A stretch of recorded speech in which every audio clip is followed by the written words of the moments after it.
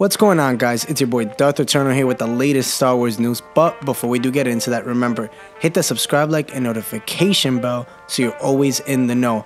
Also, go check out my last video as it was a good one, so give it a thumbs up as you watch. Let's start today's show because we have some big news today.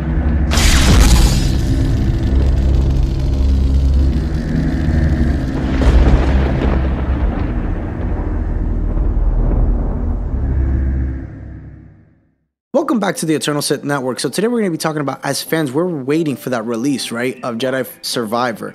And we have one of the biggest questions surrounding the game is whether or not Darth Vader will make an appearance. Now, we know at the finale of the game, we got to see Vader make his appearance, which was so dope, right? And we know that Jedi Fallen Order takes place 5 years after the events of Revenge of the Sith, Episode 3, and 14 years, before the original Star Wars film. Now, one of the things is that we also know with Jedi Survivor, it takes place at the same time as the Kenobi series. And we know that, that was more heavy on Kenobi and Vader. And we knew that it was very significant in the show and extremely personal for his journey and the character, right? And his connection to Obi-Wan, right? As we know, it was a drive to seek vengeance against him. But if Vader were to appear in the new game, I don't really think, I believe that it could possibly undermine his involvement in Kenobi by making it seem more kind of like routine than personal, and while other Kenobi characters could appear in the new video game of Jedi Survivor, it would, for me, it just wouldn't make sense for Vader to appear in this game. And comment down below, would you want to see Vader in it?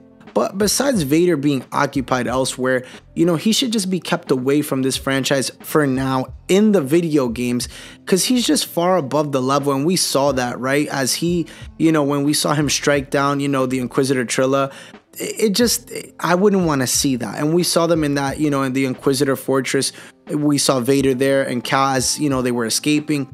I just personally think that we've already seen that happen in the video games. I think that with this new villain that they have at hand, they need to focus on that one more than anything. Now, I do believe I would love to see a Vader possibly in a TV show with Kestis, but video game wise, I think that, to make that appearance, it just, to be believable and not weaken, like I said, he would have to accompany a similar role to the one at hand of Jedi Fallen Order, which is make a little cameo, let it be like, a minute or two long, and that's it. No more, no less. Because again, we see in the video game, they have a new villain at hand in that Bacta tank, and we see Cal there. And, again, we already know, Cal could be a little bit stronger, but for him to survive another Vader fight, I don't think that would happen. I don't think it even makes sense.